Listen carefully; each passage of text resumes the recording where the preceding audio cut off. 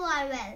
Today I am back with a new moral story, and the name of the moral story is Dimpy Speaks the Truth.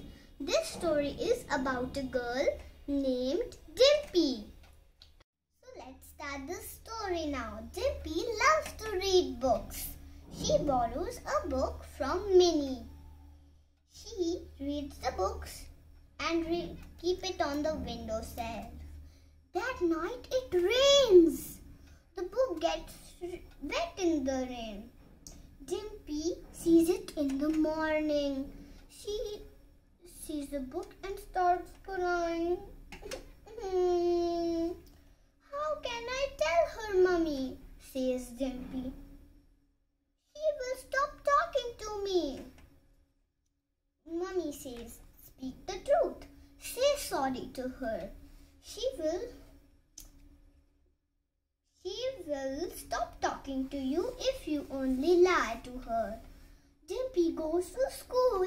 She is very scared, but she does as Mummy says. Minnie says, don't worry, Dimpy. It's okay. It is just a mistake. At least you did not lie to me. Dimpy is very happy. She decides to always speak the truth. So my story ends here now. I hope you listened the story carefully. Did you learn anything from the story? Let me tell you, this story tells that sometimes it is not easy to tell the truth, but it is the best thing to do. If you do a mistake or do something wrong, admit it.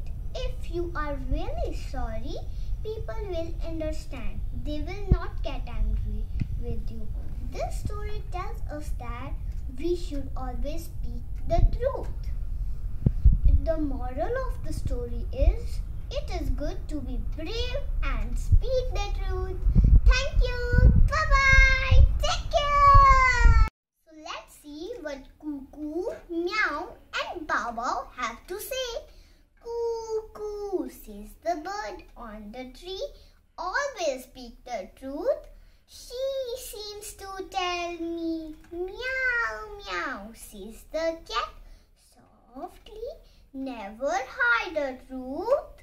She seems to tell me. Bow wow, says the dog, happily, never tell a lie. He seems to tell me. Thank you.